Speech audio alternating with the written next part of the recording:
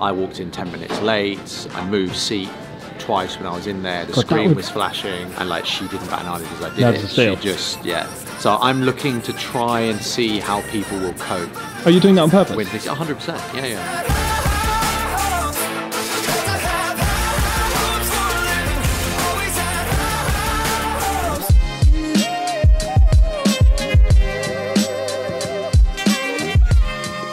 So coming into this every morning, I need to know, right, we've got 6 new posts to talk about, these are the 6. We're in the middle of 6 of them that we were working on yesterday. Right, let's start punching through it. Do it now.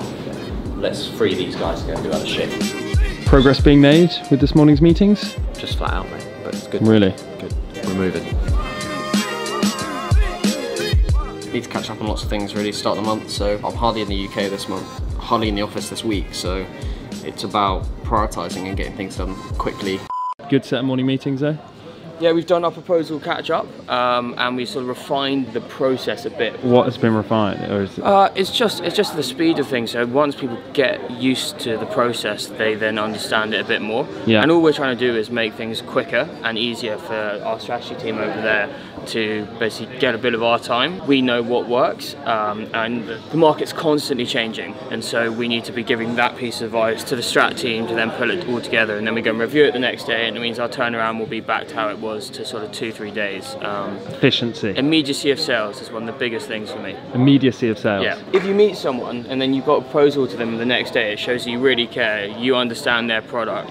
And could that not look like you don't have any other work on? No, because we will tell them that we have a strat team of, of 12 people, which include design. I don't think many other agencies have that if they're just working with influencers. So it just means we can turn things around really quickly. We've got some really smart people who are really, really creative, and they want to like get the big idea there with lots of different moving parts. Whereas in actual fact, when someone hasn't done influencer marketing before, they want to be able to understand it just on a page. This is what it is, and we need to go back to simplifying that process a bit.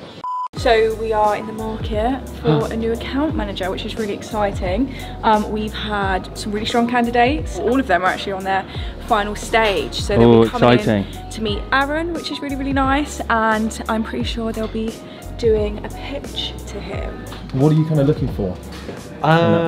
We're all looking at different things. I'm looking at the person much more than the content. I walked into one yesterday, into this room. I walked in 10 minutes late. I moved seat twice when I was in there, the screen was flashing, and like she didn't bat an eyelid as I did it. She just, yeah. So I'm looking to try and see how people will cope. Are you doing that on purpose? With this, 100%, yeah.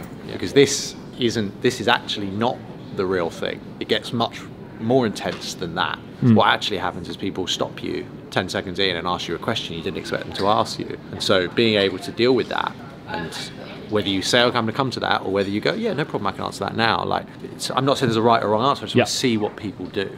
But the best people will have that perspective of, okay, I'm not going to lose my shit. I'm going to stay calm, and I'm going to get through this and do everything I can to get through it. Yeah. As soon as you panic, it's all over. The one thing we can't have people doing here is panic. They panic all the time. That's why you're behind the camera. So you were on a client call doing an upsell. How'd that go? How'd that turn out? Yeah, call went well. They're in the music industry. We worked with them on an awareness campaign for one of their very big artists. Smashed that campaign. They were really, really happy with it and want to move forward with a lot more campaigns. One of their huge artists, new music video that's releasing actually today. So we've got that locked in. Yep. It's finally sunny again in New York City. The entire US team is working hard. We're grabbing a quick lunch and then we're heading back to the office. Good news. So basically for their sports betting is opening up in PA, Pennsylvania. For their sports book, we have a $500K deal in the works being signed. So yeah, big news.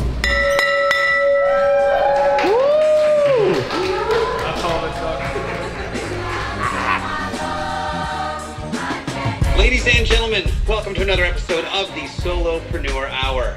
I'm not really sure where this is going to go today. We're going to dig into a bunch of stuff, but without further ado, Mr. Aaron Shepard. Hello, sir. How are you? Hello. Very well, thank you. Do you feel like you have to be a bit of Nostradamus, where you're predicting where the industry and where influencer marketing will be going? Or is it enough for you to stay in the moment and just react to what what the world gives you.